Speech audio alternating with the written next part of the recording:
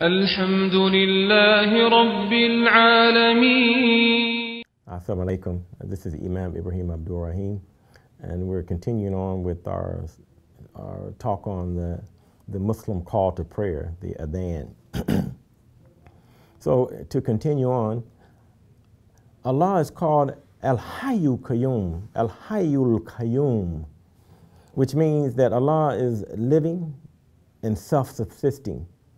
Allah is living by Allah's own self without any external aid. Allah does not derive powers from any external or foreign source.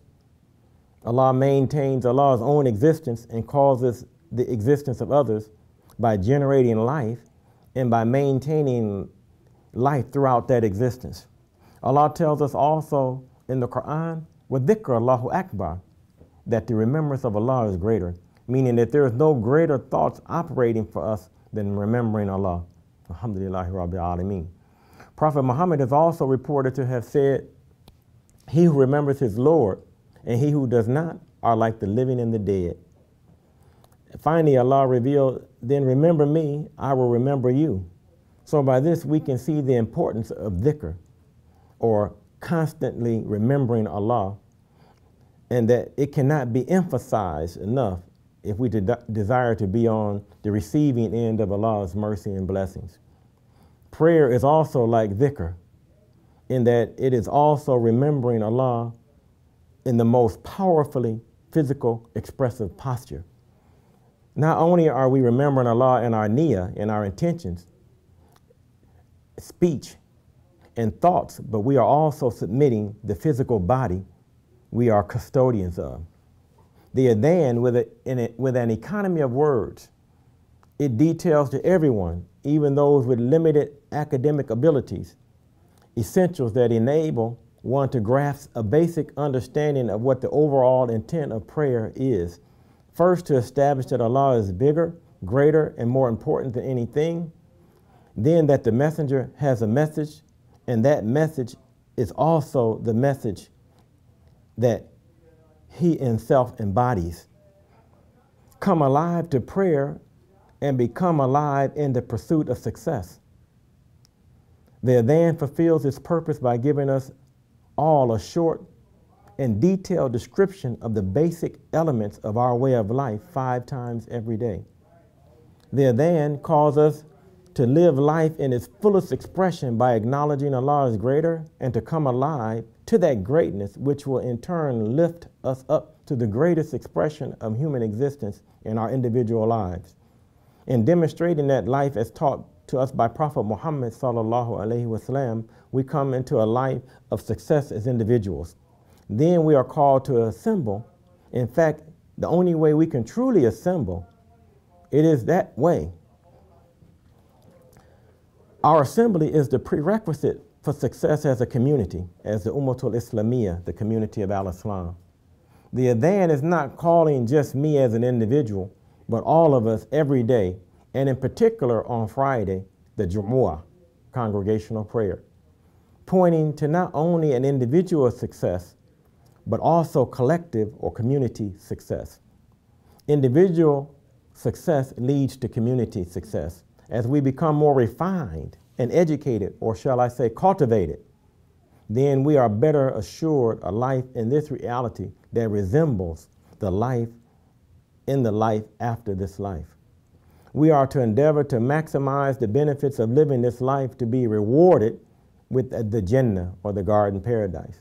We're commanded to leave off business and traffic of our worldly pursuits so that we don't implode, but afterwards seek Allah's bounty. Yes, after we remember Allah, we're entitled to the bounty.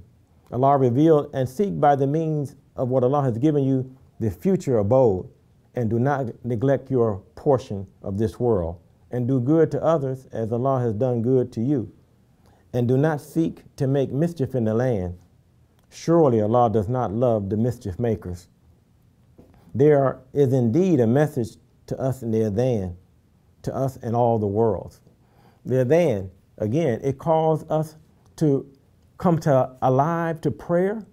And if we come alive to prayer, then that is what will open the door to success in our lives. So the Muslim call to prayer, you know, it's not the ringing of bells or the clapping of hands or the blowing of bugles or the beating of drums. It is the voice of a human being striving to, intent on living the life that Allah created him to live for.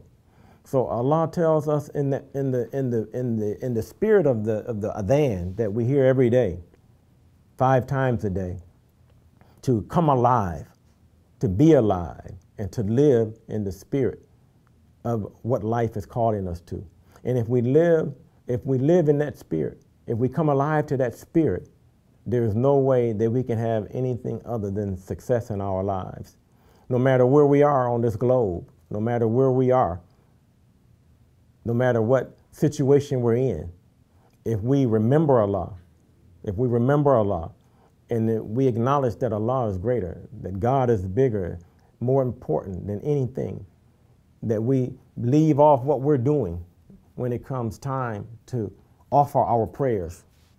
It's not that God needs our prayers. If Allah needed our prayers, then there would be no Allah, because most of us don't pray in the spirit, or most of us don't pray in the way that we're supposed to pray. So if a deity depended upon those prayers, that deity would be lost. Allah doesn't need us to pray. We need to discipline ourselves and come alive, because the Muslim life is really a life of prayer. Our life, everything that we do in our lives that Allah approves of, we call that ibadah. Our life is a life of worship, no matter what we do. So really, in essence, we live a life of prayer. And so Allah says, come alive to the life that you should live as a Muslim. Come alive to that life, and if you come alive to that life, you will succeed in that life. And all of us, as we mentioned before, want to succeed. We want to be successful in the things that we do. Prophet Muhammad sallallahu alaihi wasallam said that a Muslim is one that when he involves himself in a thing, he seeks to perfect it.